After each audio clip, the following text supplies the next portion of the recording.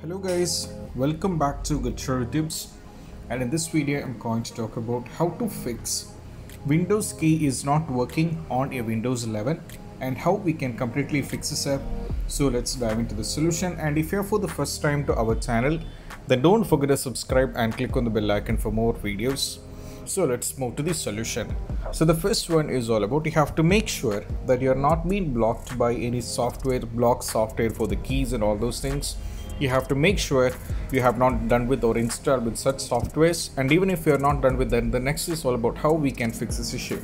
So this issue is all about very simple. All you have to do is you just have to update your keyboard driver. So in order to update your keyboard driver, you just have to follow the instruction. That is, just have to go over here and right click and navigate to device manager. From here you just have to click over here on the keyboards, and as you can see we are having the keyboard Asus number, so you just have to click on respective keyboard and whatever it may be. Then you just have to click on update driver option. In the same way you have to go for update driver, and once the drivers are up to date you have to check whether you are having the issue, and even after trying out if it's not working, the next is all about we have to run a troubleshoot on your Windows, and we just have to follow the instruction.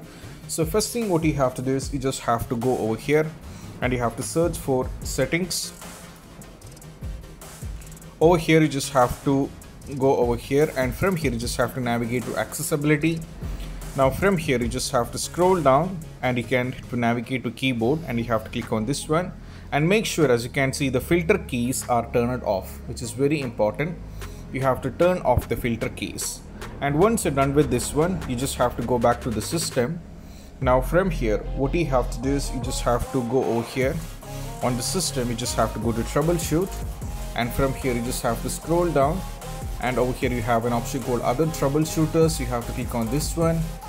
Now from here you just have to scroll down and you just have to navigate to keyboard option. As you can see there is an option called run, so you just have to click on this one, and you just have to click on give the field with troubleshooter, and you just have to go for it.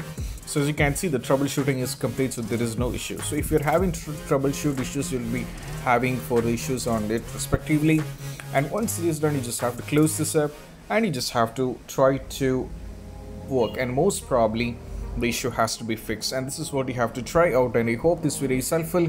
And if you find this video helpful, don't forget to subscribe and click on the bell icon for more notification. See you soon in the next video. Peace out.